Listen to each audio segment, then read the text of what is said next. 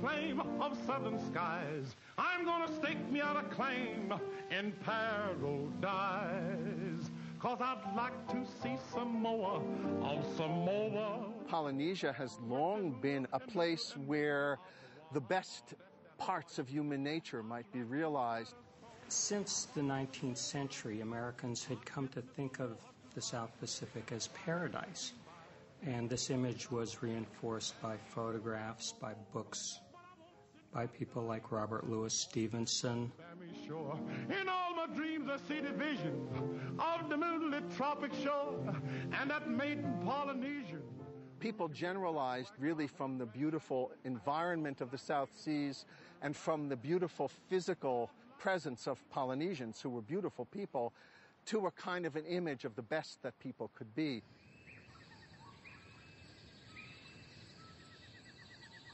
In August 1925, Margaret Mead arrived in Pago Pago, on the Samoan island of Tutuila, only to find that her island paradise wasn't exactly what she'd been expecting.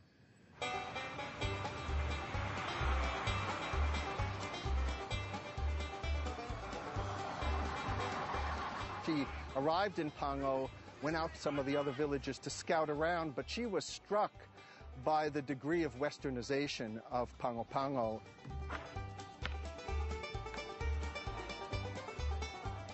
American Samoa was a colonial backwater. The American naval government ran American Samoa, and the main island of Tutuila was fairly Americanized. Mead was looking for something a little less civilized.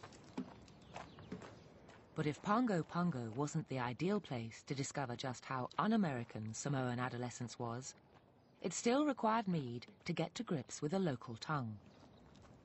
Utungia, to be hated. Utumaona, to have an abundance of food. The first thing I had to do was to learn the language. Now, this was new. Anthropologists were not required to learn the language in those days. They were required to learn about the language, to learn the grammar, to take down very careful texts, but not to use it in everyday life. For the next 6 weeks, Mead stuck doggedly to her task. My mother was determined to be able to do her work in Samoan, to get rid of the interpreter and deal directly. And she worked around the clock, really. Dear Dr. Boaz, I have now a vocabulary of about 500 words. I can express any type of idea, except some so-called subjunctive expressions, with very little difficulty. I have talked to 10-year-old children for 15 and 20 minutes and made myself understood. I am quite confident now that I will be able to handle the language well enough for the requirements of my problem.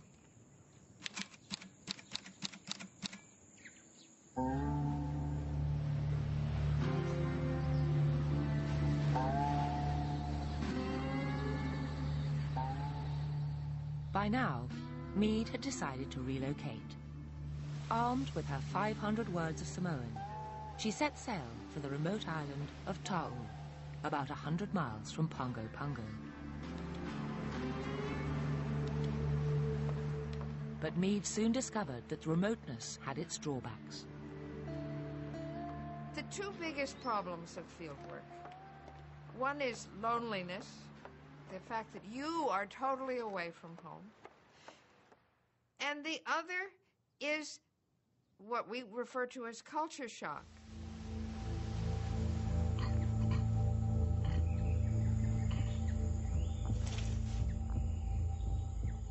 That shock was all the greater when Margaret Mead realized she faced the disturbing prospect of having to share a room with the natives. If I lived in a Samoan house with a Samoan family, I might conceivably get into a little more intimate touch with that particular family. But I feel that such advantages would be reaped would be more than offset by the loss of efficiency, due to the food and the nerve-wracking conditions of living with half a dozen people in the same room. And so, unlike many anthropologists of the time, Mead decided not to live with the natives. Instead, she found lodgings in the home of an American naval family stationed on the island. She said, don't try to pretend to be one of the community. Don't insist on doing all the work that they do, wearing the clothes that they wear. You're there as an observer. You can't conceal it. And anything that you can pay for or do to make yourself more efficient and comfortable, do it.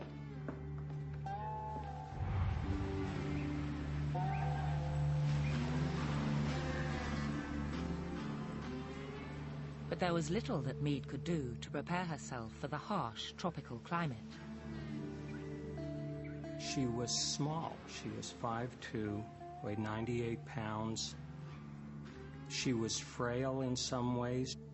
She has to contend with heat, humidity, mosquitoes, and like all anthropologists at one time or another, she throws up her arms and says, I wish that I was back in New York collecting subway fares.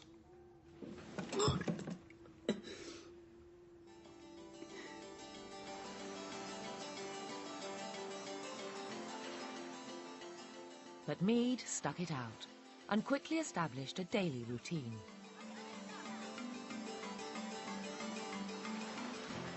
Even with the heat, humidity, mosquitoes, and the despair that occasionally sets in, she is just a whirlwind of energy. She starts work at dawn and works until late into the night.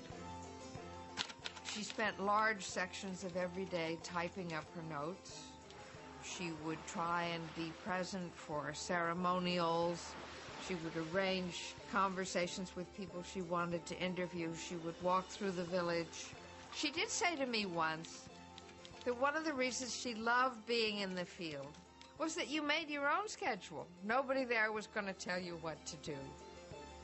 Little by little, Mead began to understand the ways of her Samoan hosts. So I learned how to be courteous, how to ask questions courteously.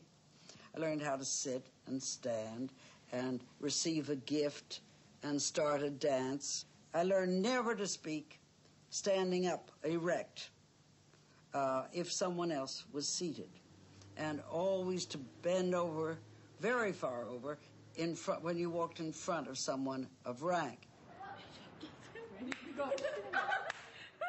As Mead discovered more and more about the Samoan adolescents she'd been sent to study, it dawned on her that there was something rather unusual about the way they'd been brought up. Children never learn the meaning of a strong attachment to one person. And because early childhood does not provide them with violent feelings, there are no such feelings to be rediscovered during adolescence. Mead discovered in Samoa a version of the extended family where children did not have to live within this emotional pressure cooker of the nuclear family, that in this environment there was less tension within parent-child relations, and generally emotions was more diffuse. All of which differed vastly from life back home. Mead felt that Samoan teenagers lacked some of the aggression that she saw in American life, that they lacked some of the sullenness that American teenagers had, the rebelliousness that they had. If American adolescence was full of storm and stress, then what she discovered was Samoan adolescence, by contrast, was quite different from the patterns that we imagined were universal.